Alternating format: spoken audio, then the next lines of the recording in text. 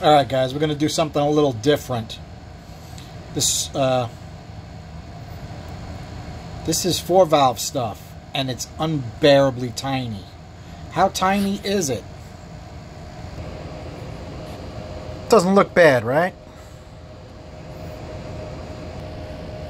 Okay, compare it to a Chevy 194 and a Chevy 1.5. Ouch. Absolutely tiny. How tiny is it? My pinky just about fills the exhaust. Not going to be easy for me to pour it out, even using my smallest burrs. But, you know what's really funny? Take a look at these little springs they put on here.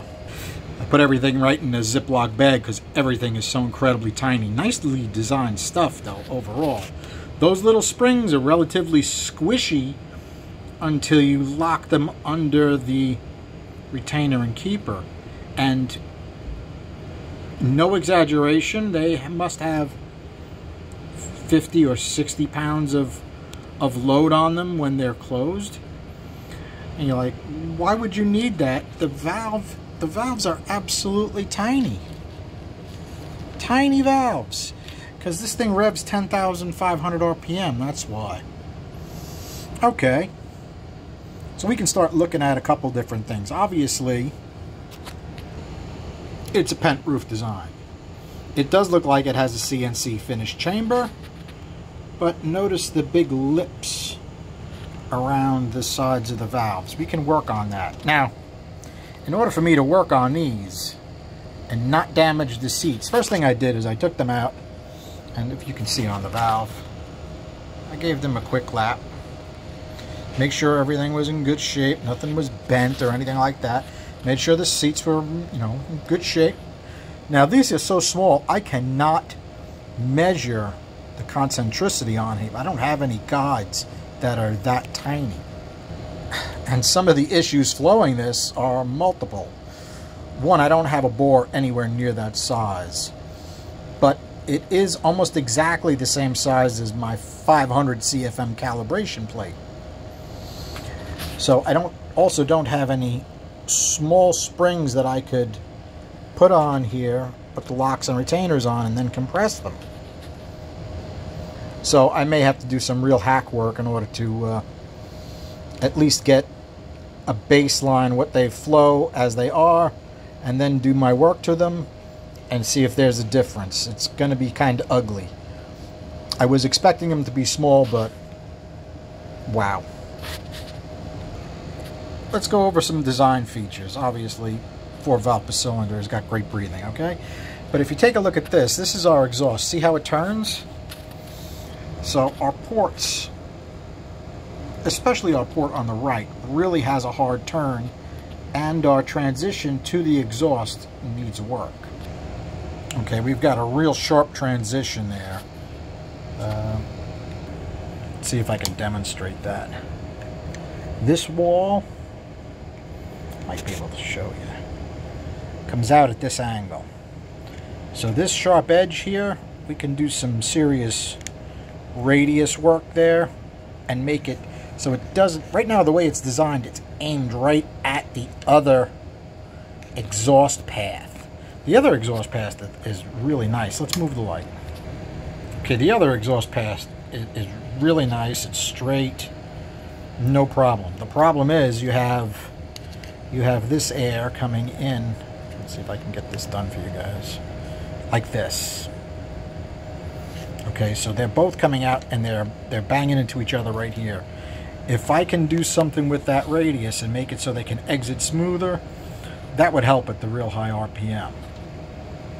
Now this is actually for a scooter, and I get the feeling that guys race these things.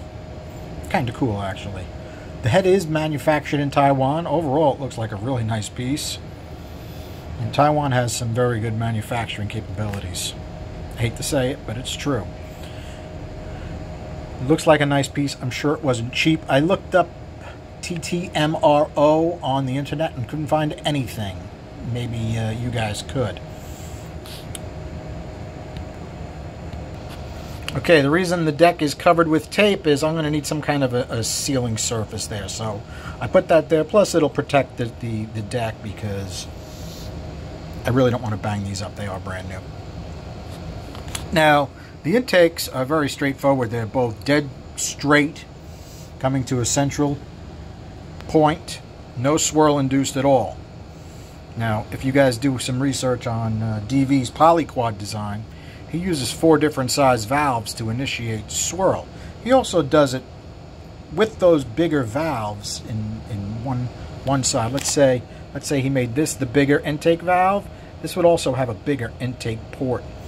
I am going to try to initiate some swirl into this, but I'm not going to be able to measure it because my swirl meter needs to go through the bore adapter, and I can't do that if I'm using my 500 CFM plate as our bore. So I'm going to have to kind of do it and hope for the best. The owner of this head said he would give us a full report how it works out in the long run, so that will be interesting. It's going to be a challenge, but I did take a bunch of measurements and stuff to show you guys before I tear into these things. Okay, I almost forgot to show you this side. Overall, really nice casting. Yeah, it's got some crap in it, but castings usually do. Not a big deal, really. Those little bits of garbage in the ports aren't going to make much of a difference at all. Now, I did take a quick look at the valve job. I took a look at the throats. Let's take a look at some of those measurements. Intake valve size, 1.022 inches. It sounds big. Looks tiny. Got an 88% throat. Not bad. Usable. The only thing that I could say about that, though, is they go from the throat, the rest of the port is basically the same size as the throat all the way down. I'm not thrilled about that, but I really don't want to make that throat any bigger. Okay, even though it's a 10.5, remember, 4 valve per cylinder, okay? The lift right off the seat on 4 valve stuff, I should say the amount of area that's introduced 4 valve stuff coming right off the seat is way more than 2 valve stuff. Okay, I measured the throat. Okay, it's 0.93. You guys can check my math, make sure I didn't goof it up. Our exhaust is a 0.904. We got an 87.1% throat. It measures at 1.88. Chamber valve shrouding is a minimum, except for that little bit that I showed you. Chamber texture is good. It's got a slight bit of a texture from the CNC machine that goes through there. The valve design is good. Let's take a close-up of those little valves. Okay, neither one has a back cut, but that really isn't going to matter, and it's high RPM anyway. You usually don't want any back cuts on really high RPM stuff. They're both got tiny, tiny stems. I measured the stems. Where is it?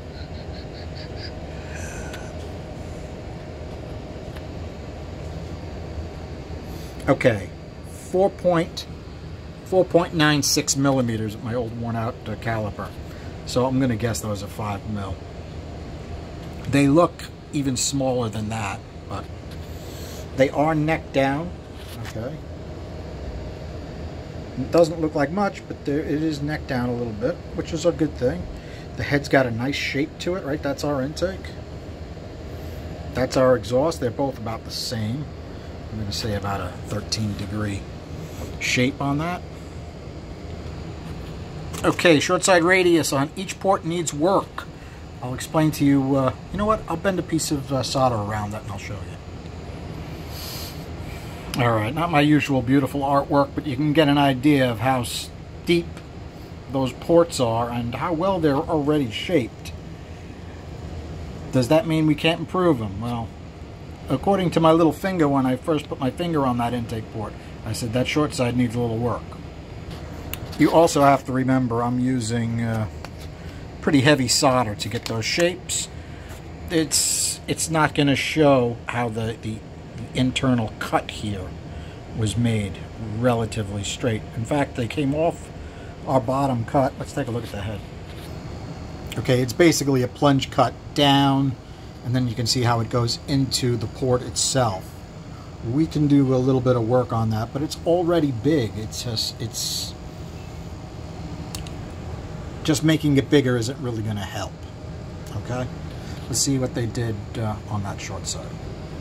Okay, you can see on the short side, same type of thing, but they have, it looks like they had a cutter come in. No, I'm wrong. It's just dead straight. Okay, we can work on that and we can gain a little flow out of that. Okay, and that's our exhaust, but you have to realize the way the exhaust is designed, every one of those roofs is going to be different. Now, I did the roof all the way on this side, which is our shortest roof. Okay, notice our roofs get longer and more turned. Okay, overall, nicely machined piece. The guides have very tight tolerances, which you would need for a 10.5 RPM engine. Okay, loose guides, not going to really work well at high RPM. Alright, I'm going to have to figure out how I can do swirls with this thing. Swirls, even flows. I'm not 100% sure how I'm going to do it. But I am thinking that I can improve that a little bit. Will it make a huge difference? I don't know. But I think it'll help because just those couple transitions in the chamber, transitions to the intake and exhaust manifold, and the short side work, I am going to try to introduce a little swirl to it. I'm not going to be able to measure it. It's going to have to be feedback from the customer, whether it worked or it was a complete failure as usual. In any case, he was willing to go for it. Got to give him credit for that. Alright guys, I'm going to get working on this. Thanks for hanging out. Have a good night.